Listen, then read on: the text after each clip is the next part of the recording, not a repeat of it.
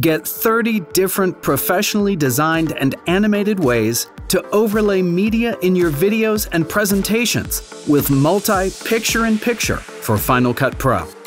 Download a free trial today right from the FxFactory application. This product was created exclusively for Final Cut Pro. You can find it in the Titles browser under Premium VFX Multi-Picture-in-Picture. There are 30 presets to choose from. The thumbnail gives you a hint at the configuration, and scrubbing over the thumbnail gives you a preview in the viewer. To see everything included with this product, be sure to check out the content preview video. I'll put a link in the description. Let's take a look at how these work. I like the PIP5 preset. I'll attach it to the clip on my timeline. I can position, scale, and rotate the title with the on-screen controls. I'll go ahead and customize the text right on screen. There are further text controls in the parameters. There are 3 drop zones for images or video clips. The fastest way to load them up is to click the drop zone, click on the media, click its name above, or choose an endpoint if it's video. Then click the next drop zone. Repeat this until you're done, and then click Apply Clip.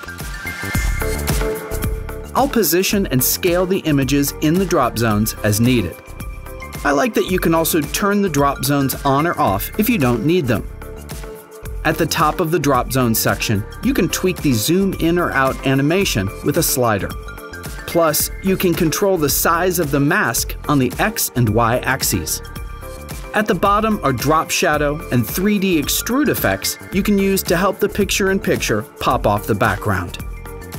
Now that you've seen the basics of how these work, I'll quickly finish my timeline with a couple more travel destinations and different picture-in-picture effects to make the presentation more interesting.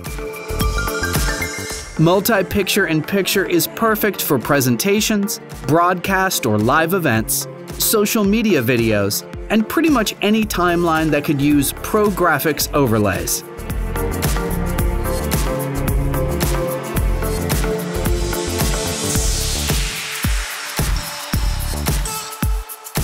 Create with a wide range of great video effects at FxFactory.com.